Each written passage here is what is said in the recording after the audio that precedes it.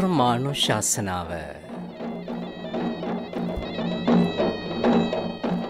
වැඩමවා හිඳින ගෞරවනීය දේශකයන්න් වහන්සේ කුඹුක සිරි වජිරඥාන ධර්මායතනාධිපති මහරගම ධර්මායතනයේ ආචාර්ය පූජ්‍යපාද ගල්කිස්සේ සෝමානන්ද ස්වාමීන් වහන්සේ.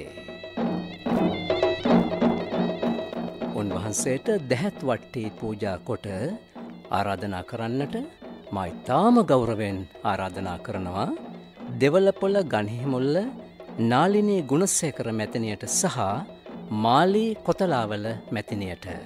ධර්මදේශනාවේ දායකත්වයන් අඟුරුවාතොට කුඩායාල කටුකැටියා ගොඩ රුවන් පියස නිවසෙහි විජේසේන පවුලේ දූදරු පිරිස, දෙවලපොළ ගණහිමුල්ල නාලිනී ගුණසේකර මැතිනිය ප්‍රධාන පවුලේ සියලු දෙනා, ජාඇල උතුරු බටගම පද්මා ජයකොඩි මැතිනිය සහ පින්වන්ත ඩී.පී.බී. ජයකොඩි දෙපොළ, බලංගොඩ මැද්දේ කන්ද ටී.ටී. තුෂාර නිලන්ත සිරිසේන මහතා ප්‍රධාන පවුලේ සියලු දෙනා.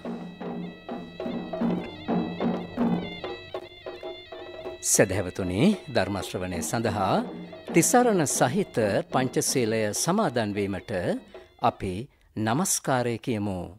අවසරයි ස්වාමින් වහන්ස. නමෝ තස් භගවතෝ අරහතෝ සම්මා සම්බුද්දස්ස. නමෝ තස් භගවතෝ අරහතෝ සම්මා සම්බුද්දස්ස. නමෝ තස් භගවතෝ අරහතෝ සම්මා සම්බුද්දස්ස. බුද්ධං සරණං ගච්ඡාමි. බුද්ධං සරණං ගච්ඡාමි. ධම්මං සරණං ගච්ඡාමි. ධම්මං සරණං ගච්ඡාමි. සංඝං සරණං ගච්ඡාමි. සංඝං සරණං ගච්ඡාමි. ဒ ුතියම්පි බුද්ධං සරණං ගච්ඡාමි. ဒ ුතියම්පි බුද්ධං සරණං ගච්ඡාමි. ဒ ුතියම්පි ධම්මං සරණං ගච්ඡාමි. ဒ ුතියම්පි ධම්මං සරණං ගච්ඡාමි. ဒ ුතියම්පි සංඝං සරණං ගච්ඡාමි. ဒ ුතියම්පි සංඝං සරණං ගච්ඡාමි. තතියම්පි බුද්ධං සරණං ගච්ඡාමි.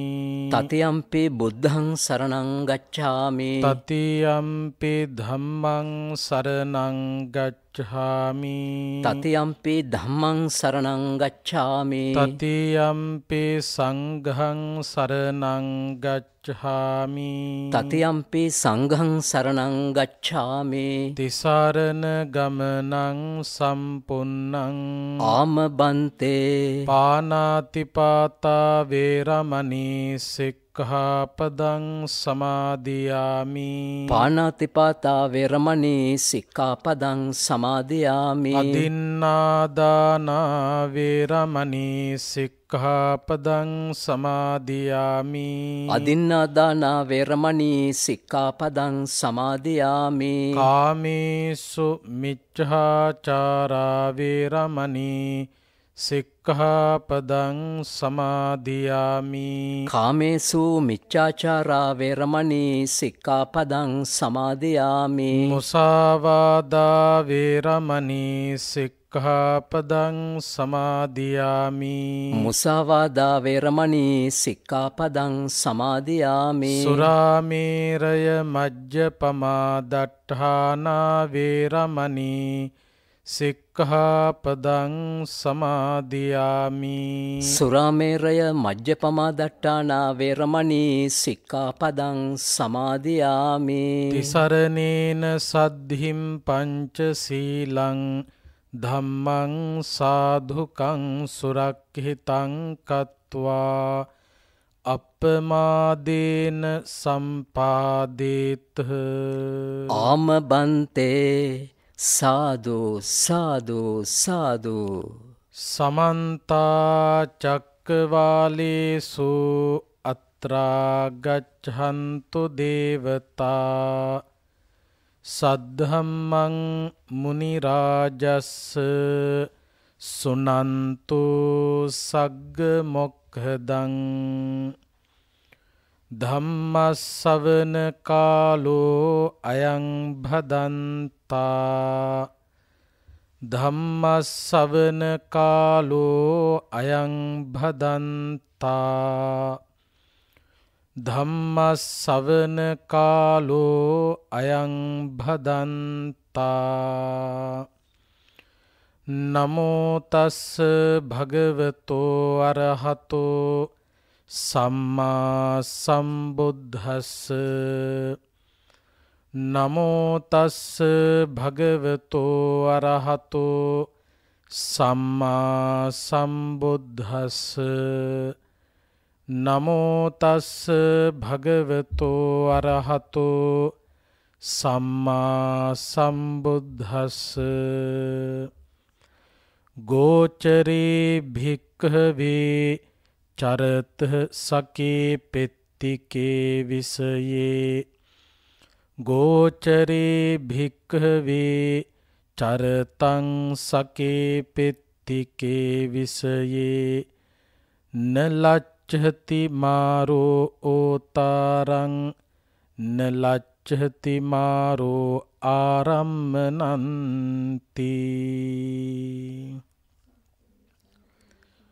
සදහවත් කාරුණික පින්වත්තුනි, සුපුරුදු පරිදි ශ්‍රී ලංකා ගුවන්විදුලි සංස්ථාව මගින් විකාශනය කරන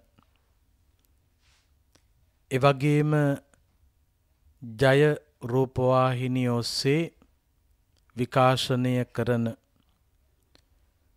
උතුම් දායකත්ව ධර්ම දේශනාව ශ්‍රවණය කිරීමටයි කවුරුත් බලාපොරොත්තු වෙන්නේ. බුදුරජාණන් වහන්සේ දේශනා කරපු ධර්මය තරම් අපට හිතසුව පිණිස පවතින තවත් අනුශාසනාවක් ඇත්තේ නැහැ. ධර්මයේ ශ්‍රවණය කරන තරමට තමන්ට තමන්ගේ දිවි ගමන සාර්ථක කරගන්නට හේතු වන වටිනා උපදෙස් රැසක් ඉගෙන ගන්න ලැබෙනවා. එක පැත්තකින් කල්පනා කරලා බලනකොට පින්වතුනි, බුදුරජාණන් වහන්සේ මේ ලෝකයට පහළ වෙලා දේශනා කරලා තිබෙන්නේ වෙන ලෝකයක තිබිච්ච දේවල් නෙවෙයි. අපට මේ ලෝකේ හැමදාම දකින්න ලැබෙන දේවල් වල නොදකින්න කොටස ගැන තමයි බුදුහාමුදුරුවෝ දේශනා කරලා තියෙන්නේ. දැන් බුදු කෙනෙක් ලෝකයට පහළ වෙලා චතුරාර්ය සත්‍ය ලෝකයාට හෙළි කරනවා. චතුරාර්ය සත්‍ය හටගන්නේ බුදු කෙනෙකුගේ පහළවීමෙන් නෙවෙයි. චතුරාර්ය සත්‍ය හැමදාම ලෝකේ පවතිනවා. ලෝකේ හැමදාම චතුරාර්ය සත්‍ය පැවතුනාට තිබ්බට මිනිස්සුන්ට පේන්නේ. පේන්න තරම් ප්‍රඥාවක් නැහැ. ඒ නිසා බුදුරජාණන් වහන්සේ නමක් පහළ වෙලා ලෝකයාට නොපෙනෙන චතුරාර්ය සත්‍ය තමයි පෙන්වන්නේ. ඒ වගේ කල්පනා කරලා බලනකොට මේ ලෝකේ හැමදාම තියෙන දේවල්, හැමදාම දකින්න අහන්න ලැබෙන දේවල් වල යථා ස්වභාවය තමයි බුදුරජාණන් වහන්සේ ලෝකයා හමුවේ පැහැදිලි කරලා දීලා තියෙන්නේ. එතකොට අපට දකින්න ලැබෙන රූප ගැන යථා ස්වභාවය, ශබ්ද ගැන, රසය ගැන, ඒ වගේම ගඳ සුවඳ ගැන, ස්පර්ශය ගැන, මේ හැම දෙයක් පිළිබඳවම මිනිස්සුන්ට පේන්නේ නැති කොටසක් බුදුරජාණන් වහන්සේ ගැඹුරින් විග්‍රහ කරලා දීලා තිබෙනවා. එතකොට එදිනෙදා ජීවිත ගමනේ අපට හමුවන තැන්, ඒ පිළිබඳව වඩාත් තේරුම් ගන්න අවශ්‍ය කරන අනුශාසනාවක් තමයි බුදුරජාණන් වහන්සේ සිද්ධ කළේ. ඒ කාරණාව තවත් පැහැදිලි කරන්න මම පුංචි කාරණාවක් මතක් කරන්න. අපේ බුදුරජාණන් වහන්සේ විතක්ක සන්තහන සූත්‍රයේදී දේශනා කරනවා, නරක නපුරු අකුසල සිතිවිලි කිලිටි සිතිවිලි මතු වෙනකොට ඒ නරක නපුරු කිලිටි සිතිවිලි මර්ධනය කිරීම සඳහා කුසල සිතිවිලි උපදවා ගන්න කියලා. එක උපදෙසක්. නරක නපුරු කිලිටි සිතිවිලි හිත තුළ හටගන්නකොට ඒ නරක නපුරු කිලිටි සිතිවිලි මර්ධනය කිරීම සඳහා කුසල සිතිවිලි උපදවා ගන්න කියලා බුදුහාමුදුරු උපදෙසක් දෙනවා. උපමාවකිනුත් පෙන්නනවා හරියට වඩු වැඩ කරන කෙනෙක් දක්ෂ වඩුවෙක් මේ ඇත්තෝ දන්නවා ලී පුටු හදනකොට ලී මේස හදනකොට ඒවාට ලී ඇන පාවිච්චි කරනවා. ඒ ලී ඇනයක් දිරලනන් තියෙන්නේ දක්ෂ වඩුවෙක් ළඟට අරගෙන ගියාම ඒ දක්ෂ වඩුවා ශක්තිමත් ලී ඇනයක් අර දිරච්ච ලී ඇනේ උඩටම තියලා තට්ටු කරනවා. තට්ටු කරලා දිරච්ච ලී ඇනේ සිදුරෙන් එළියට වීසි වෙන්නත් ශක්තිමත් ලී ඇනේ සිදුර තුලට වැටෙන්නත් ඒ වෙන් කිරීම නැත්තම් වෙනස් කිරීම සිද්ධ කරනවා. අන්න ඒ වගේ නරක නපුරු කිලිටි සිතිවිලි ඉවත් කරන්න නැති කරන්න කුසල සිතිවිලි උපදවා ගන්න කියලා උපදෙසක් දෙනවා. දැන් මේ උපදෙස මොනතරම් දුරට සාර්ථකද කියන එක ගැන එදිනෙදා ජීවිතය ගත කරනකොටම ලැබෙන අත්දැකීම් වලින් අපට තේරුම් ගන්න පුළුවන්. හැබැයි අපි ඒ සඳහා යොමු වීමක් කරන්නේ නැහැ. ඒ නිසා බුදු කෙනෙකුගේ අනුශාසනාව තුලින් තමයි අපට ඒක තේරෙන්නේ. දැන් උදාහරණ කතාව. ඔය ගෙවල් වල විවිධ අවස්ථාවලදී රණ්ඩු ඇති වෙනවනේ. අපි හිතමු ගෙදර දොර වහගෙන ගේ ඇතුලේ පිරිස පවුලේ සමාජිකයෝ රණ්ඩුවක් ඇති කරගෙන ඒ රණ්ඩුව යන අතරතුරදී ඇහෙනවා ගෙදර දොරට තට්ටු කරන හඬක්. කවුරු හරි ඇවිල්ලා. එතකොට මොකද කරන්නේ? අර රණ්ඩු වෙවි හිටපු අය අතරේ කවුරු හරි කෙනෙක් කියනවා කෑ ගහන්න එපා, කෑ ගහන්න එපා. දොරට කවුද තට්ටු කරනවා. ඊට පස්සේ මොකද කරන්නේ? රණ්ඩුව නවතිනවා. දොර ළඟට ගිහිල්ලා දොර අරිනවා. දොර අරිනකොට අපට පේනවා බොහෝ කාලෙකින් වැදගත් යාළුවෙක් තෑගි බෝග අරගෙන ඇවිල්ලා. ඒ කෙනාව දැක්ක ගමන් අපි මොකද කරන්නේ? ගොඩාක් කාලෙකින් දැක්කේ එන්න ගේ ඇතුළට කියලා ගෙදර ඇතුළට ගෙන්නගෙන වාඩි කරවනවා. දැන් ඒ කෙනත් එක්ක කතා කරන්න පටන් ගන්නවා. මට උත්තරයක් දෙන්න. රණ්ඩුව ඉවරටම ඉවර වෙනවද නැද්ද? ඉවරටම ඉවර වෙනවා. එතකොට ඒ වගේ අවස්ථා කොච්චර ඔය ඇත්තන්ගේ ජීවිතේ හමු වෙන්නේ නැද්ද? ඇත්තටම එතන සිද්ධ වුණේ මොකක්ද කියලා කල්පනා කළොත් වෙන මොකක්වත් නෙවෙයි. ගේ ඇතුලේ තිබුණේ ද්වේෂය. තට්ටු කරලා ගේ ඇතුළට ආවේ මෛත්‍රිය. එතකොට ද්වේෂය මෛත්‍රියෙන් මර්ධනය කරන්න පුළුවන් කියන එක පැහැදිලිද නැද්ද? පැහැදිලි.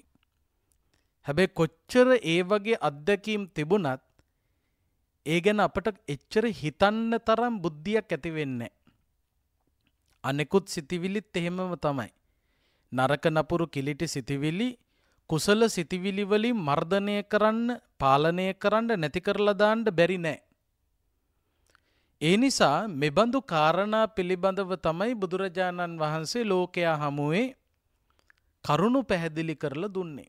ඉතින් ඒ නිසා ඒ ධර්මය ජීවිතයට එකතු කර ගැනීම, ධර්මයේ ශ්‍රවණය කිරීම අපට එදිනෙදා ජීවිතයේ අපට ලැබෙන අත්දැකීම් පිළිබඳව හරියට තේරුම් අරගෙන ඉදිරි ගමන සාර්ථක කර ගැනීම පිණිස හේතු වන කරුණක් බවට පත් වෙනවා. ඉතින් ඒ නිසා හොඳට බණ අහන්න ඕන. බණ අහන තරමට තමයි ජීවිතය සාර්ථක ජීවිතයක් බවට පත් වෙන්නේ. අද ධර්මානුශාසනාව ඔස්සේ පැහැදිලි කරලා දෙන්න බලාපොරොත්තු වෙන්නේ සංයුත්ත නිකායේ සතිපට්ඨාන සංයුත්තේ සඳහන් සූත්‍ර දේශනාවක්. මේ සූත්‍ර දේශනාවේ නම තමයි සකුණග්ගි සූත්‍රය. මොකක්ද සූත්‍රයේ නම? සකුණග්ගි සූත්‍රය. කොහෙද අන්තර්ගත වෙන්නේ? සංයුත්ත නිකායේ සතිපට්ඨාන සංයුත්තේ. මේ සූත්‍ර දේශනාවට බුදුරජාණන් වහන්සේ එක්තරා සිදුවීමක් ප්‍රධාන කාරණාව බවට පත් කර ගන්නවා. එය එක පැත්තකින් උපමා කතාවක්. උපමාවක් භාවිතා කරගෙන ගැඹුරු දෙයක් ලෝකයාට පැහැදිලි කරන්න ගත්ත උත්සාහයක්. බුදුරජාණන් වහන්සේ අතිශයින් දක්ෂයින්නේ උපමා භාවිතා කරලා ගැඹුරු කරුණු සරලව පැහැදිලි කරන්න. ඒ නිසාම බුදුහාමුදුරුවන්ට විශේෂ නමක් කියනවා. ඒ තමයි ඕපම්ම කුසල. උපමාවෙහි දක්ෂ. ඒ උපමා භාවිතය ගැඹුරු දේ සරල කරන්න හේතුවක්ම වෙනවා. දැන් සමහර උපමා සරල දේ ගැඹුරු වෙන්න හේතු වෙලා තියෙනවා. ඔය සමහර උපමා භාවිතා එහෙම පරිශීලනය කරනකොට සරල දේ ගැඹුරු වෙලා තියෙන තැන් තියෙනවා. බුදුහාමුදුරුවෝ උපමාවක් භාවිතා කළොත් ඒ උපමා භාවිතයෙන් ඇතිවෙන වටිනා දේ සිදු වෙනවා. ඒ තමයි ගැඹුරු දේ සරලව පැහැදිලි වීම. බුදුහාමුදුරුවෝ එක්තරා ප්‍රවෘත්තියක් උපමා කොට ගනිමින් බොහොම වටින කාරණාවක් දේශනා කරනවා. බුදුරජාණන් වහන්සේ දේශනා කරනවා එක්තරා කැටකිරිල්ලියක්. කැටකිරිල්ලියක් කියලා කියන්නේ ඔය කුඹුරුවල නගුලෙන් හානකොට ඒ පස් කැට අතරේ ඒ සිදුරු අතරේ ජීවත් වෙන ඒ කුඹුරේ ධාන්‍ය ආහාරයටගෙන ජීවිතේ ගෙවන පක්ෂීන් පිරිසක් තමයි කැටකුරුල්ලෝ කියලා කියන්නේ. ඉතින් ඒ අය වැඩිපුරම වාසය කරන්නේ ඒ කුඹුරු ඇසුරු කරගෙන. එතනින් එහාට වැඩි යන්නේ නැහැ. ඉතින් දවසක් එක්තරා කැටකිරිල්ලියක් තමන්ගේ වාසභූමිය අතහැරලා එලිමහනේ වෙන තැනක ඉන්නවා. එහෙම ඉන්නකොට ගිජු ලිහිණියෙක් මේ කැටකිරිල්ලිව දකිනවා. කැටකිරිල්ලිව දැකලා වේගයෙන් ගිජු ලිහිණිය ඇවිල්ලා මොකද කළේ? මේ කැටකිරිල්ලිව අල්ලගත්තා. අල්ලගත්තාම කැටකිරිල්ලි කියනවා ගිජු ලිහිණියට මම මහ පව්කාරියක්. මගේ පියවුරුමෙන් ලැබිච්ච තැන අතහැරලා මේ වගේ සුදුසු නැති ප්‍රදේශයකට ආවට තමයි මට මේ දඬුවම උරුම උනේ. මගේ අය ඉන්න තැන අතහැරලා තමයි මම මේ ටිකක් ඈතට ආවේ, එලිමහනට ආවේ. මගේ පිරිස ඉන්න තැන නෙවෙයි මේ. ඒ වගේ තැනකට ආපු එකේ විපාකය තමයි මම මේ විඳින්නේ. මම මහ පව්කාරියක්. මම මගේ පියවුරුමෙන් ලැබිච්ච තැන හිටියනම් මට මේ කරදරේ සිද්ධ වෙන්නේ නෑ කියලා කැටකිරිල්ලි කියනවා. කාටද කියන්නේ? ගිජු ලිහිණියට. ඒක අහගෙන හිටපු ගිජු ලිහිණිය කල්පනා කරනවා මේ කැටකිරිල්ලි දැන් කියන්නේ මොකක්ද? කැටකිරිල්ලිගේ වාසභූමියේ හිටියනම් මට මේ කැටකිරිල්ලිව අල්ලගන්න බෑ කියලයි කියන්නේ. දැන් ගිජු ලිහිණියා මාන්නෙන් මත් වුණා. මාන්නෙන් මත් වෙලා කැටකිරිල්ලිට කියනවා මං එහෙනම් ඔහෙ වතරින්නම්. ඔහෙගේ වාසභූමියට යනවකෝ. මම කොහේ ගියත් ඔහෙව අල්ලගන්නවා. මට ඒ හැකියාව තියෙනවා. ඉතින් මොකද කළේ? නිදහස් කළා. මේ නිදහස් කළේ මොන හේතුවකටද? ගිජු ලිහිණියගේ හිතේ මාන්නේ තිබුණා. ඒ මාන්නේ තමයි කැටකිරිල්ලි තමන්ගේ වාසස්ථානෙට ගියත් මම අල්ලගන්න එක අල්ලගන්නවා. දැන් කැටකිරිල්ලි කිව්වේ මොකක්ද? මගේ තැන හිටියනම් ඔය සෙල්ලම් දාන්න බෑ. මං එහෙන ආරක්ෂිතයි. මං බේරෙනවා. මම මගේ උන් ඉන්න තැන ඉන්නේ නැතුව පිටට ආපු නිසා තමයි මට මේ කරදරේ උරුම වුනේ. ඒ නිසා මගේ තැන හිටියනම් මට මේ කරදරේ වෙන්නේ නැහැ. ගිජු ලිහිණියට මාව අල්ලන්න තියා හිතන්නවත් හම්බෙන්නේ නැහැ. එහෙම කිව්වහම ගිජු ලිහිණියට තද වුණා. කේන්ති ගියා. ඒ කේන්ති ගියේ තමන්ගේ ශක්තිය එතනදී නැති වෙයි කියන කාරණාව තමයි මේ කැටකිරිලි කියන්නේ. ඒ නිසා තමයි ගිජුලිහිනිය කියනවා එහෙනම් ඔහෙගේ තැනට යනවා මං ඒත් ඇවිල්ලා අල්ල ගන්නවා. ආහෙනම් බලමුකෝ කියලා කැටකිරිලි මොකද කළේ? තමන්ගේ වාස භූමියට ගිහිල්ලා අර පස්කැට අතරේ සිදුරක හිටියා. ඉතින් ඒ ඉන්නකොට ගිජුලිහිනියා මොකද කළේ? කොහේ හිටියත් මං මේ කැටකිරිල්ලි අල්ල ගන්නවා කියලා වේගෙන් ආවා. වේගෙන් එනකොට කැටකිරිල්ලි සිදුර අස්සේ රිංග ගත්තා. ගිජුලිහිනියා වැදිලා එතනම මරණයට පත් වුණා. වේගෙන් ඇවිල්ලා දැහ ගන්න බැරි වුණා. අන්තිමේදී පොළවේ වැදිලා අර පස් කැටියේ වැදිලා මේ ගිජුලිහිනියා මරණයට පත් වුණා. මෙන්න මේ කතාව උපමා කරගෙන බුදුරජාණන් වහන්සේ බොහොම වටින පැහැදිලි කිරීමක් කරනවා. දැන් ওই කතාව හරිය වැදගත් අපිට. හරිම වැදගත්. බුදුහාමුදුරුවෝ විශේෂයෙන් භික්ෂුන් වහන්සේලාටයි මේ දේශනාව සිද්ධ කරන්නේ. හැබැයි මේ දේශනාව අපි හැමෝටම වටිනා කාරණා ඉස්මතු කරන දෙසුමක් හැටියට හඳුන්වන්න පුළුවන්. ළමා කාලේ ගත කරන ළමයින්ට, තරුණ කාලේ ගත කරන තරුණයන්ට, වැඩිහිටි කාලය ගත කරන වැඩිහිටියන්ට, පැවිද්දන්ට හැම කෙනෙකුටම අත්‍යවශ්‍ය කරන පණිවිඩයක් මේ සූත්‍රය හරහා අපට පෙන්눔 කරලා දෙනවා. බුදුරජාණන් වහන්සේ මෙන්න මේ උපමා කතාව භාවිතා කරගෙන භික්ෂූන් වහන්සේලාට දේශනා කරනවා මහණෙනි ගෝචරේ භික්කවේ චරත සකේ පෙත්තිකේ විසයේ ගෝචරේ භික්කවේ චරතන් සකේ පෙත්තිකේ විසයේ මහණෙනි තමන්ගේ පිය උරුමය ලද තැන වාසය කරන්න. ගෝචරේ භික්කවේ අන්නේ සුදුසු තැන පියවුරුමෙන් ලැබිච්ච තැන වාසය කරන්න. ඒ ඉක්මවා යන්න එපා. තමන්ගේ පිය උරුමය තියෙන තැන වාසය කරනවා නම් න ලච්ඡති මාරෝ ඕතාරං මාරයාට තමන්ව අල්ලගන්න පුළුවන්කමක් ලැබෙන්නේ නැහැ. න ලච්ඡති මාරෝ ආරම්මනං මාරයාට ඒ කෙනා පිළිබඳව හිතන්න වෙන්නේ නැහැ. එතකොට බලන්න බුදුහාමුදුර අර උපමාවෙන් පෙන්නපු කාරණාව භික්ෂුන් වහන්සේලාට කියනවා මහණෙනි පිය උරුමය තියෙන තැන වාසය කරන්න. එහෙම වාසය කළොත් මාරයාගෙන් හානියක් සිද්ධ වෙන්නේ නෑ. මාරයා පරාජයට පත් වෙනවද නැද්ද? පත් වෙනවා. මෙතනදී ඊළඟට බුදුහාමුදුරු පෙන්නනවා පිය උරුමය කියලා කිව්වේ මොකක්ද? දැන් අර කැටකිරිල්ලිට අනතුරක් සිද්ධ වුණානේ මුලින්. ඒ අනතුර සිද්ධ වෙන්න හේතුව මොකක්ද? තමන්ගේ පරපුරේ අය තමන්ගේ අය ඉන්න තැන ඉක්මවා ගිහින් වෙන තැනක වාසයට යාමනේ. ඒ නිසානේ ගිජුලිහිනියට හවුනේ. ඊළඟට ගිජුලිහිනියට මොකද උනේ?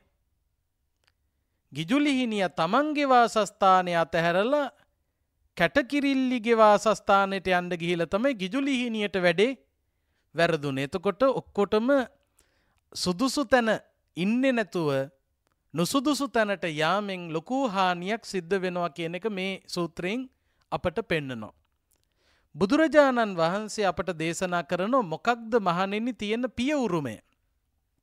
ද භික්ෂුන් වහන්සේලා හැටියට අපේ පියතුමන් හැටියට සලකන්නේ බුදුහාමුදුරුවෝ.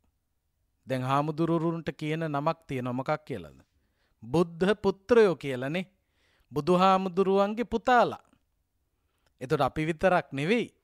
ඔය ඇත්තොත් බුදුහාමුදුරුවන්ව තාත්තා කෙනෙක් හැටියට අම්මා කෙනෙක් හැටියට සලකනවද නැද්ද?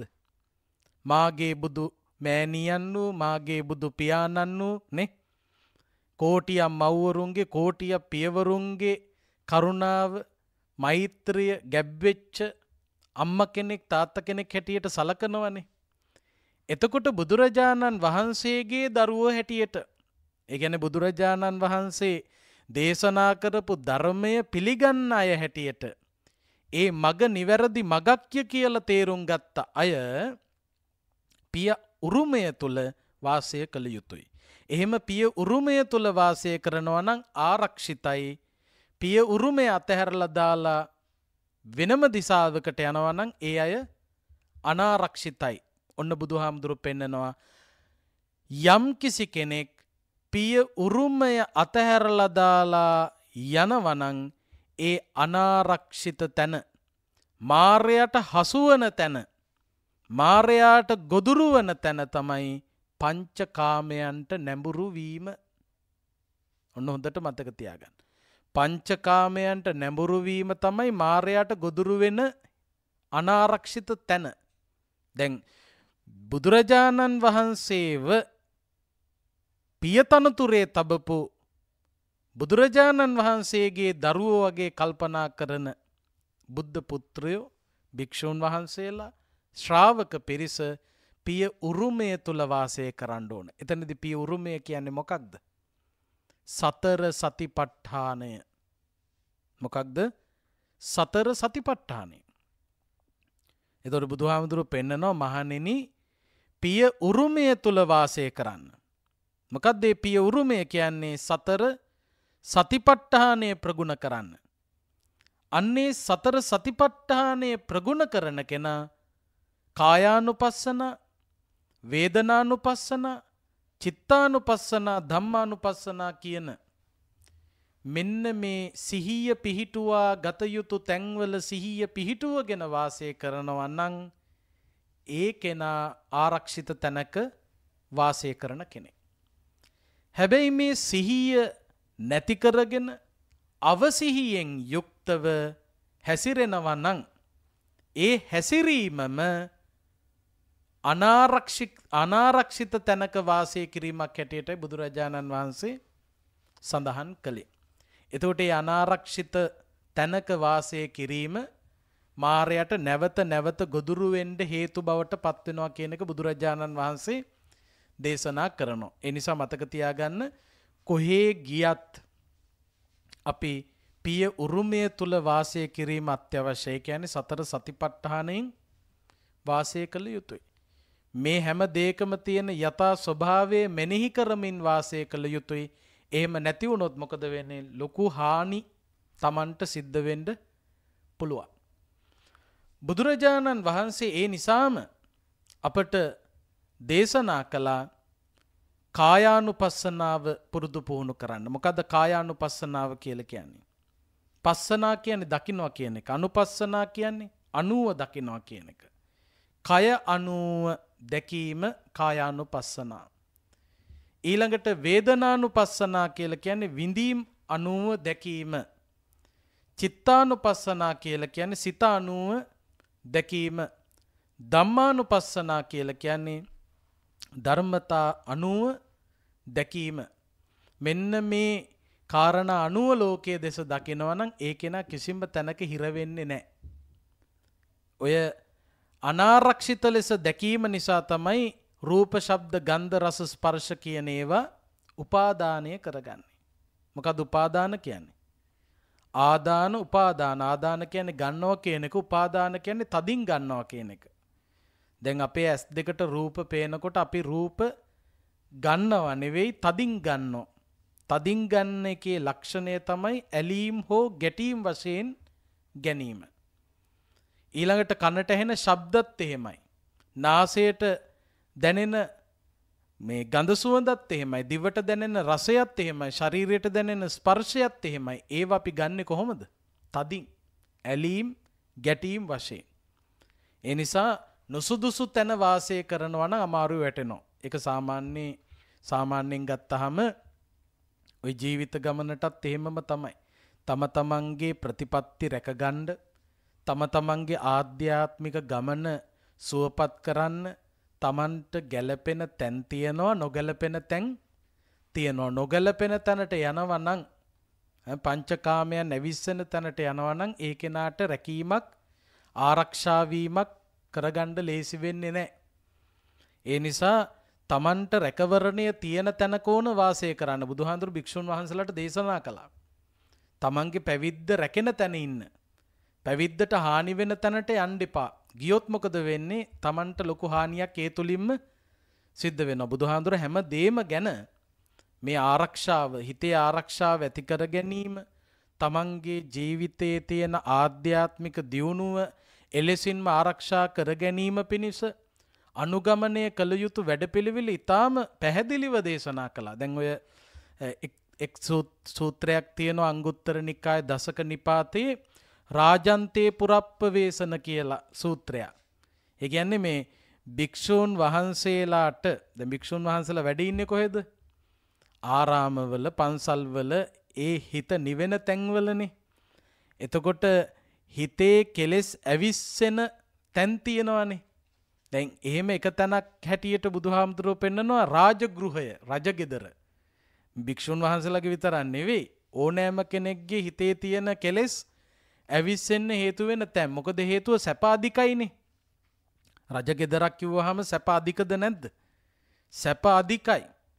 එතකොට ඒ වගේ තැන්වලට යාමෙන් ඇතිවෙන්න පුළුවන් ආදීනව ගැන බුදුහාමුදුරුවෝ දේශනා කරලා තියෙනවා.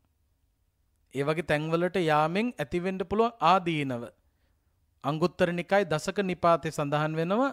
දසීමේ භික්ඛවේ ආදීනවා රාජන්තේ පුරප්පවේසනේ. රජගෙට පිවිසීමෙන් ආදීනව 10ක් උරුම වෙන්න ඉඩ තියෙනවා. දැන් මේවා මේ භික්ෂුන් වහන්සේලාටම සීමා කරන්න බෑ. කාටත් මේවා පොදුයි. පළවෙනි කාරණාව තමයි ඔන්න බලන්න බුදුහාමුදුරුවෝ පෙන්නපු කරුණු. ඔය ඇත්තොත් ගෙවල් වලට එහෙම යනකොටත් පොඩ්ඩක් මේ ගැන සැලකිල්ලක් ඇති කරගන්න එක හොඳයි. මේ කරුණු 10ම ඕන වෙන එකක් නෑ. නමුත් ඔය ඇත්තන්ටත් කාගේ හරි ගෙදරකට යනකොට මේ ගැන අවධානය යොමු කරන එක වටිනවා. බුදුහාමුදුරුවෝ දේශනා කරපු වටිනා කාරණාවක්. පළවෙනි ආදීනවය තමයි භික්ෂූන් වහන්සේ නමක් රජගෙදරට නිතර යනවා නම් ඒ යන්නේ සිහියෙනුත් නෙවෙයි නං. සමහරකට සතිපට්ඨානයක් ප්‍රගුණ කරන්නේ නැතුව නේ යන්න ඕන විදිහක් තියෙනවනේ බුදුහාමුදුරුවෝ දේශනා කරලා. ඉතින් එහෙම යනකොට මෙන්න මෙහෙම ආදීනව වෙන්න පුළුවන්. පළවෙනි ආදීනවය තමයි මහේසීවා භික්ඛුන් දිස්වා සිතම් පාතු කරෝති භික්ඛුවා මහේසින් දිස්වා සිතම් පාතු කරෝති. භික්ෂූන් වහන්සේව දැකලා රජගෙදරට වැඩම කළාම භික්ෂූන් වහන්සේව දැකලා රජතුමාගේ රැජිනි එහෙම නැත්නම් අගමෙහෙසිය භික්ෂූන් වහන්සේ දැකලා මදහිනාවක් පහළ කළොත්, භික්ෂූන් වහන්සේත් අගමෙහෙසිය දැකලා මදහිනාවක් පහළ කළොත් රජතුමාගේ හිතේ සැකයක් ඇති වෙන්නත් පුළුවන් මේ නොමනා සම්බන්ධයක් ඇති කරගන්නයි හදන්නේ කියලා. අන්න එහෙම චෝදනා එන්න පුළුවන් මහණෙනි කියලා පෙන්වනවා. රජගෙට විතරනේ ඕනගේකට යනකොට ওই ප්‍රශ්නේ එන්න ඉඩ තියෙනවා. බලන්න බුදුහාමුදුරු පරිස්සම් වෙන්න කියලා දේශනා කරපු තැන්. ඒවා මහා බරපතල ප්‍රශ්න දක්වා යන්න පුළුවන්. ඒ නිසානේ එහෙම ගියත් මේ සංසුන් ඉන්ද්‍රියන් සහිතව ඉන්නේ කියන්නේ වටපිට බලබල ඉන්න කියලා නෑනේ ගෙවල් වලට ගියත් නේ. අරහෙ බලන්න මෙහෙ බලන්න ඕනවට වඩා එහෙම කැරකි බඹර වගේ එහෙම බලන්න භික්ෂුන් වහන්සේලාට උගන්වන්නලා නැහැ. ගිහිල්ලා ඔලු කරකෝ බල ඉන්නවනම් සංවරකමක් එතන රැඳිලා නැහැ. ඒක හරි භයානකයි. වැරදි අදහස් මිනිස්සු අතරේ ඇති වෙන්න හේතු වෙන්න පුළුවන්. චෝදනා ඇති වෙන්න පුළුවන්. බුදුහාඳුරු දේශනා කළා. පළවෙනි කාරණේ. ඊළඟට දෙවෙනි කාරණය තමයි අඤ්‍යතරං ඉත්තිං ගන්්වා නසරති සා තේන ගබ්බං ගන්හාති. රජතුමාගේ රාජගෘහයේ එක බිරිඳ දින්නේ නෑ, බිරිඳෑවරු ගොඩක් ඉන්නෝ. ඉතින් රජතුමාට තියෙන රාජකාරී කටයුතු නිසා සමහරක් විට තමන්ගෙන් එක් බිරිඳකට ගැබ් ගැනීමක් සිද්ධ වුණත් රජතුමාට අමතක වෙන්න පුළුවන්. නිතරම භික්ෂූන් වහන්සේ නමක් රජගෙට යනවා නම් රජතුමාගේ හිතේ භික්ෂුව පිළිබඳව සැකයක් මතුවෙන්නත් ඉඩ තියෙනවා. ඒ නිසා මහණෙනි ප්‍රවේශම් වෙන්න කිව්වා. මේවා භික්ෂුන් වහන්සේලාට විතර නෙවෙයි කාටත් අයිති කාරණා. ප්‍රවේශම් වෙන්න ඕන. ඒ වගේ චෝදනා එන්න පුළුවන්. මේ ගෙට වෙන කවුරුත් එන්නේ අපි බොහොම ලෙන්ගතුව ශ්‍රද්ධාවෙන් එන්න කිව්වේ හාමුදුරුවන්ට. හාමුදුරුව තමයි වැඩියේ. මේ හාමුදුරුවන්ගෙම වැඩක් තමයි කියලා සැකයක් මතුවෙන්න ඉඩ තියෙනවා. ඊළඟට තුන්වෙනි කාරණාව පෙන්නනවා අඤ්‍යතරං රතනන් නස්සති. රජගෙදර මොකක් හරි නැති වුණොත් රජගෙදර මොනවා හරි නැති වුණොත්. ඒ නැති වෙච්ච මණිකක් වෙන්න පුළුවන්, වස්තුවක් වෙන්න පුළුවන්. මේගෙට වෙන කවුරුත් එන්නේ නැහැ. එන්නේ හාමුදුරුවෝ. මේ හාමුදුරුවෝ තමයි මේ රත්නේ අරගෙන ගිහිල්ලා තියෙන්නේ. මේ නැති වෙලා තියෙන මණික අරන් යන්නේ නැත්තේ හාමුදුරුවෝ කියලා චෝදනාවක් එන්නත් ඉඩ තියෙනවා. ඉතින් ඕවා ඉතින් ගෙවල් වලට ගියත් වෙන ඒවානේ නේ. වෙන කවුරුත් නැහැ. අර අහවල තමයි ආවේ. එයා තමයි අරන් යන්නේ නැත්තේ. සමහරකට ගෙදරම සමාජිකයෙක් හොරකම් කරලා ඇවිල්ලා ගියපු මිනිස්සයව අල්ලන අවස්ථාත් තියෙනවා. ගෙදර අය ඉතින් කල්පනා කරන අපේ දුව නම් හොරකම් කරන්නේ, අපේ පුතා හොරකම් කරන්නේ. මෙයා තමයි ආවේ. එයා තමයි අනිවාර්යයෙන්ම අරගන්න නැත්තේ. අන්තිමේදී හොඳක් කරන්න ගිහිල්ලත් කොච්චර කුණු නම් ඊළඟට චෝදනා කරගහගෙන මිනිස්සු ඇවිල්ලා තියෙනවදනේ. පරිස්සම් වෙන්න. මේ ගෙවල් වලට යන්න එපා කියලා කියනව නෙවෙයි. යනකොට ප්‍රවේශම් වෙන්න ඕන. කවුරු කොහොම එන්න කිව්වත් සමහරකට තනියෙන් යන්න හොඳ නැහැ. කාමරයක ගෙදර අයිතිකාරය කාමරේ නැත්තම් ඒ නැති තැන තනියෙන් ඉන්න හොඳ නැහැ. ඒ කෙනත් එක්කම එක්ක එළියට එන්න ඕන. නැත්තම් චෝදනා එන්න ඉඩ තියෙනවා. ඊළඟට සමහරක් විට ඒව නිසා බරපතල ප්‍රශ්න ඇති වෙන්න පුළුවන්. කවදාකවත් එහෙම චෝදනාවක් ඇති වෙන විදියට හැසිරෙන්න එපා කියන එකයි කියන්නේ. හරි භයානකයි. ඒව එන්න පුළුවන් ඒවා. ඉතින් භික්ෂුන් වහන්සේලාට බුදුහාඳුරු දේශනා කරන රජගෙට යනකොට ඔන්න දැන් රජතුමා රටවැසියාට වඩා භික්ෂුන් වහන්සේලාට වැඩි තැනක් දෙනවද නැද්ද? දෙනවනේ. එතකොට භික්ෂුන් වහන්සේ නමක් වැඩම කරන එකට රජතුමාගේ රජගෙදර දොරටු විවෘතයි. රටවැසියාට එහෙම අවස්ථාවක් හම්බෙන්නේ ගෞරවය නිසා, ශ්‍රද්ධාව නිසා, සිල්වත් ගුණවත් කියලානේ. හැබැයි එහෙම ඇවිල්ලා ගියාම මොකක් හරි දෙයක් නැති වුණොත් හාමුදුරුවන්ගේ පැත්තට වැරද්දෙන්න ඉඩ තියෙනවා. ඒ ආදීනවේ තියෙන බව මතක තියාගන්න කිව්ව බුදුහාමුදුරුවෝ. ඊළඟට පෙන්නනවා අභ්‍යන්තරා ගුහ්‍යවන්තා බහිද්දා සම්භේදං ගච්ඡanti. රජගෙදර මොනවා හරි රහස් තිබුණා නම් ඒ රහස් එළිය හා මිශ්‍ර වුණොත් බාහිර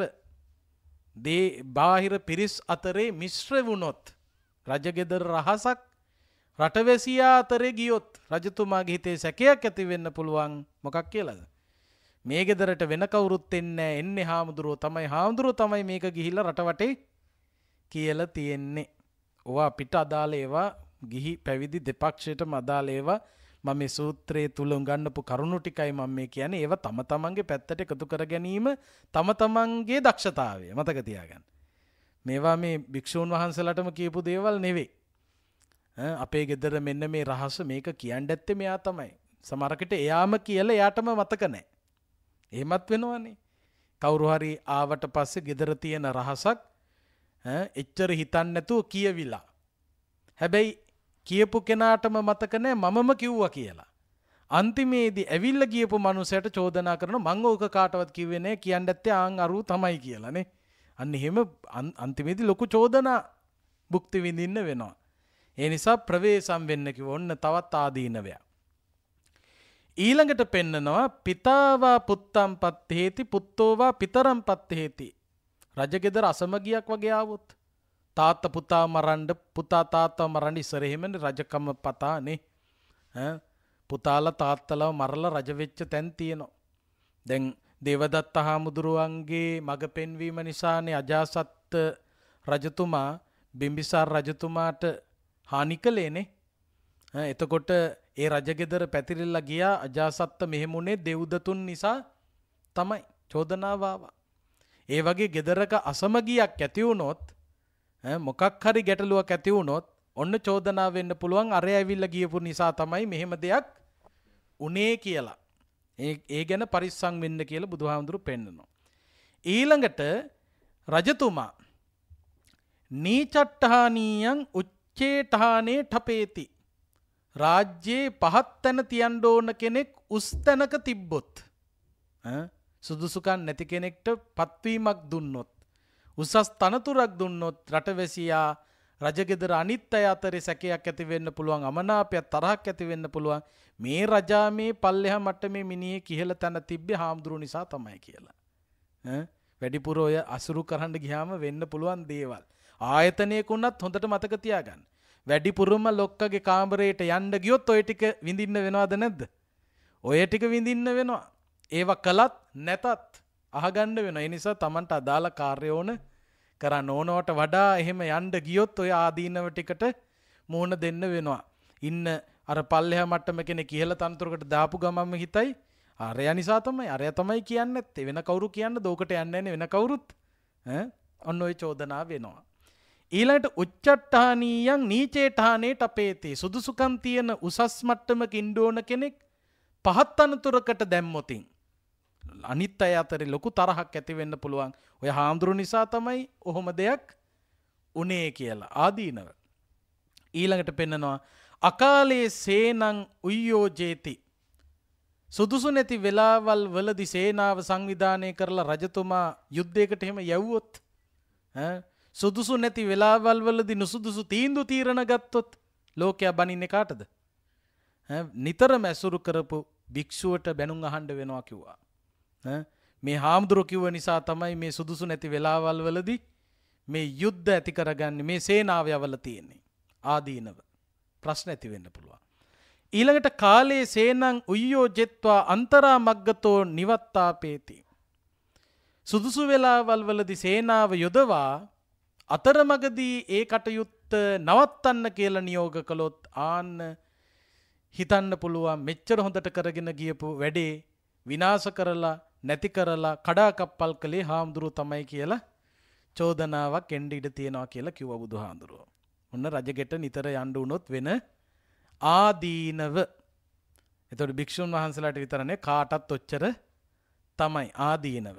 ඊළඟට පෙන්නනවා රජගෙට යාමෙන් ඒ වගේම ඒ සැප පහසු අධික තැන්වලට යාමෙන් ඒ තැන්වල තිබෙන රූප ශබ්ද ගන්ධ රස ස්පර්ශ ආදිය නිසා පැවිද්දාට නොගැලපෙන රූප නොගැලපෙන ශබ්ද නොගැලපෙන රස නොගැලපෙන ස්පර්ශ ලැබීම නිසා පැවිද්දට හානියක් වෙන්නත් පුළුවන් කියලා කිව්වා. ඔන්න ආදීනව 10ක් පෙන්වුවා. ඒ නිසා බුදුහාමුදුරුවෝ පැහැදිලි කරනවා මහණෙනි සුදුසු තැනෙහි රැඳී සිටින්න නුසුදුසු තැනට යන්න එපා. මේක අපට භික්ෂුන් වහන්සේලාට විතරක් අදාළ එකක් නෙවෙයි ඔයත්තන්ටත් එහෙමම තමයි. සුදුසු තැන රැඳී සිටින්න. නුසුදුසු තැනට යාමෙන් තමන්ගේ ප්‍රතිපත්ති බිඳෙන්න පුළුවන්. ඉදිරි ගමන අසාර්ථක වෙන්න පුළුවන්.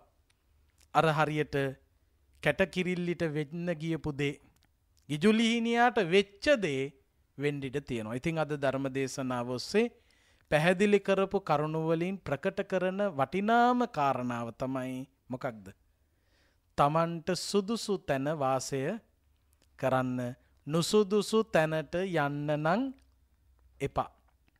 ආරක්ෂිත තැන වාසය කරන්න අනාරක්ෂිත තැනට යන්න එපා. බුදුහාමුදුරුවෝ ධර්මානුකූලව ඒ කාරණාවට ආරක්ෂිත තැන මොකක්ද අනාරක්ෂිත තැන මොකක්ද කියලා පැහැදිලි කළා. ආරක්ෂිත තැන තමයි සතර සතිපට්ඨානය පුරුදු පුහුණු කිරීම.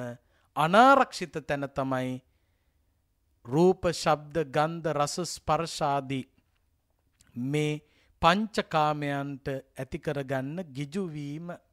ඇහැ පිනවන්න, කන පිනවන්න, නහය පිනවන්න, දිව පිනවන්න, ශරීරය පිනවන්න උත්සාහ කරනවා නම් ඒවා පිටුපස හඹා යනවා නම් මතක තියාගන්න ඔබ පිය උරුමය අතහැර නුසුදුසු තැනකටයි යන්නේ. ඒ කෙනාට නිවන සලසා ගන්න ලේසි වෙන්නේ නෑ. ඒ කෙනාට සිත සුවපත් කරගන්න කෙලෙස් පාලනය කරගන්න පුළුවන්කමක් ලැබෙන්නේ නෑ. ඒ කෙනා කෙලෙස් වලටම හසු වෙලා විනාශ වෙලා යනවා. ඒ නිසා ආරක්ෂිත වෙන්න, සතර සතිපට්ඨානය වඩන්න, ධර්මයේ අහන්න පුළුවන් තැනක වාසය කරන්න, ධර්මයේ ශ්‍රවණය කරන්න, ප්‍රතිපත්ති රැකගන්න, තමන්ට හානියක් නොවන තැනක රැඳී සිටින්න, තමන්ට හානියක් විය හැකි තැනට නොගිහින් ඉන්න.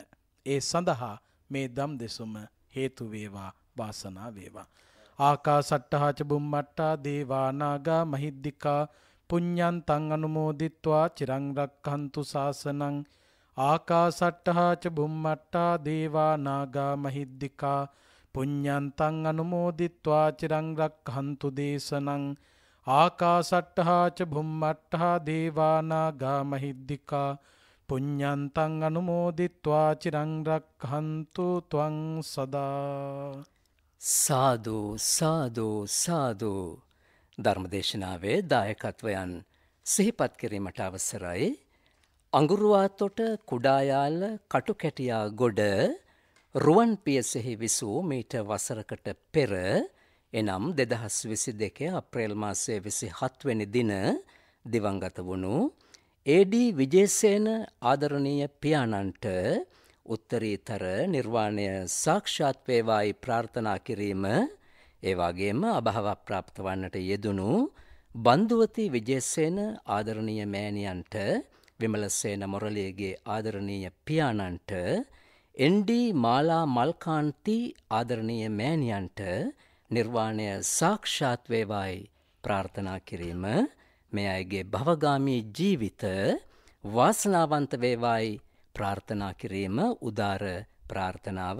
එමෙන්ම ටී.ඒ.ඩී. කරුණාරත්න ආදරණීය පියාණන්ට, ලීලාවතී මොරලියගේ ආදරණීය මෑණියන්ට සහ වයෝවෘද්ධව පසුවන සියලුම දෙනා ඇතුළු ඥාතීන්ට නිදුක් නිරෝගී සුවය චිරජීවනය ප්‍රාර්ථනා කිරීම, ගෞරවනීය දේශකයන්න් වහන්සේට උන්වහන්සේගේ ශාසනික කටයුතු කරගෙන යාමට නිදුක් නිරෝගී සුව චිරජීවනයේ ලැබේවා කියන උදාර ප්‍රාර්ථනයද ඇතිව ධර්මදේශනාවේ දායකත්වය ගෙන කටයුතු කරන්නේ මීට වසරකට පෙර දිවංගත වුණු ඒ.ඩී. විජේසේන මහතාගේ දූදරු පිරිස.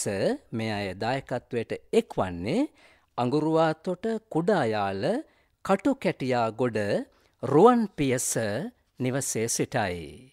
නාලිනී ගුණසේකර මැතිනිය දූදරු පිරිස සමග අංක 2 ගනිහිමුල්ල දෙවොලපළ නිවසේ සිට ධර්මදේශනාවේ දායකත්වයට එක් වෙනවා.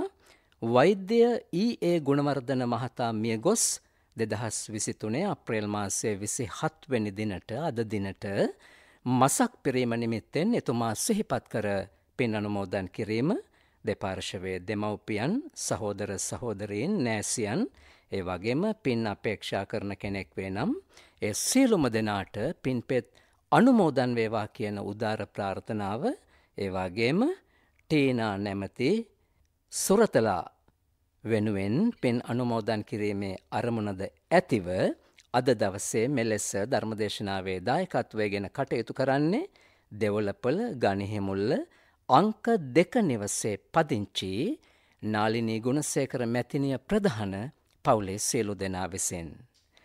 මීට වසර 33කට පෙර මිය ගිය ඩී.ඊ. ජයකොඩි පියාණන්ගේ භවගාමී ජීවිතය සාර්ථක වේවා කියන ප්‍රාර්ථනාව දැනට රෝගාතුරව සිටින පද්මා ජයකොඩි සහ ඩී.පී.පී. ජයකොඩි දෙපොළට සුවපත් භාවය ප්‍රාර්ථනා කිරීම, දෙපාර්ශවයේ මිය පරලොව ගිය දෙමව්පියන්ට, නෑසියන්ට පින් අනුමෝදන් කිරීම, ඒ වගේම ගුණ වැඩූ ගුරුමාපියන්ට පින් අනුමෝදන් කිරීමේ ප්‍රාර්ථනාව, ඇසුරෙහි හැදී වැඩී මිය ගිය සුරතල් සතුන්ගේ ජීවිත සැපවත් වේවා කියන ප්‍රාර්ථනාවද ඇතිව අද දවසේ මෙලෙස ධර්මදේශනාවේ දායකත්වයෙන් කටයුතු කරන්නේ පද්මා ජයකොඩි මැතිනිය සහ පින්වත් ඩී.පී.පී. ජයකොඩි අංක 7 උතුරු බටගම ජා-ඇල නිවසේ සිටයි. ටී.ටී. තුෂාර නිලන්ත සිරිසේන මහතා පේරවත්ත මැද්දේ කන්ද බලංගොඩ සිට ධර්මදේශනාවේ දායකත්වයට එක් වෙනවා.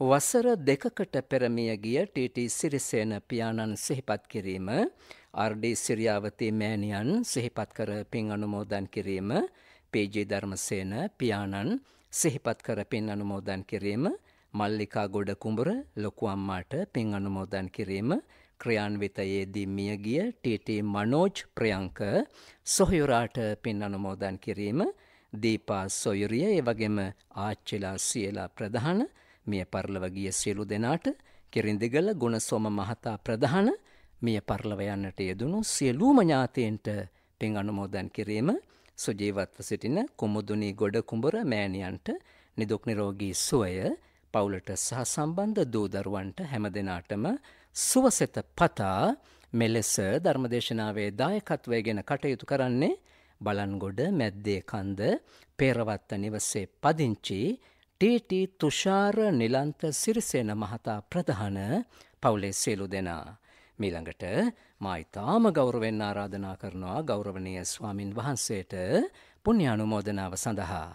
පන්සිල් සමාදන් වෙලා ධර්ම ශ්‍රවණය කරලා ඒ වගේම බොහෝ පිරිසකට ධර්මයේ ශ්‍රවණය කරන්නට ඉඩකඩ සලස්වලා දීලා එනම් සඳහන් කළ දායකත්වයේ දරපු පින්වත් කොයිකාගේත් නමින් පරලෝ සැපත් වෙලා පින් බලාපොරොත්තුවෙන් ඉන්න යම්තාක් දෙමාපිය ඥාති හිතමිත්‍ර ගුරුවර සහෝදරාදී පිරිස් වෙතොත් සසරගත ඥාතීන් වෙතොත් ඒ හැමෝම මේ පින් අනුමෝදන්ව සසර දුකින් එතරව උතුම් නිවනින් සැනසෙත්වා කියන අදහසින් අපි මියගිය ඥාතීන්ට පින් අනුමෝදන් කරමු. ඉදම්මේ ඥාතීනං හෝතු සුඛිතා හොන්තු ඥාතයෝ ඉදම්මේ ඥාතීනං හෝතු සුඛිතා හොන්තු ඥාතයෝ ඉදම්මේ ඥාතීනං හෝතු සුඛිතා හොන්තු ඥාතයෝ.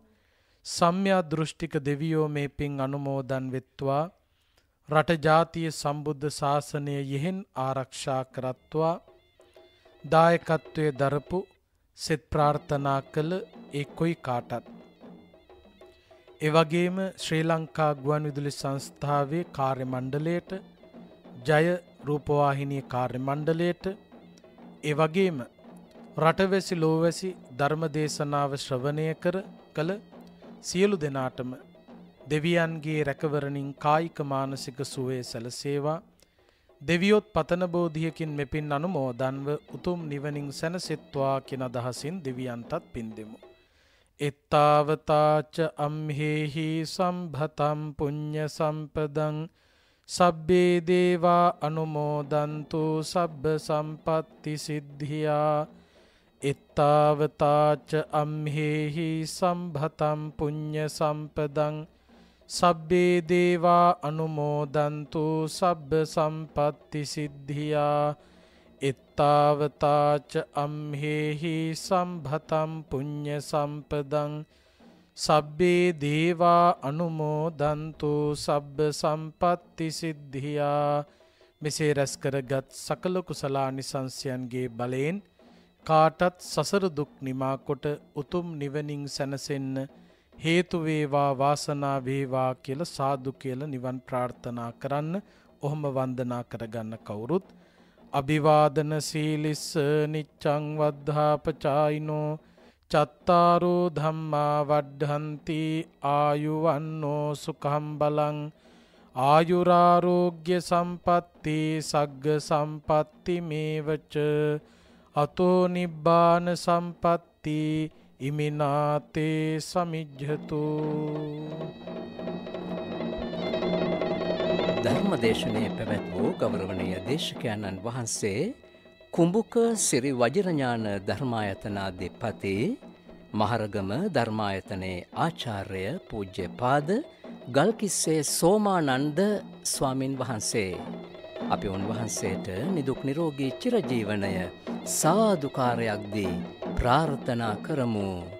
සාදු සාදු සාදු. මෙවැනි ධර්මදේශනයක දායකත්වය ලබා ගැනීමට ඔබත් කැමති නම් ඔබට පිළිවන්න අපිට කතා කරන්න අපේ දුරකථන අංකය 0112 69 71 40. මෙම ධර්මදේශනය SLBC ධර්මදේශනා YouTube නාලිකාව ඔස්සේත් ඔබට නරඹන්නට පිළිවන්.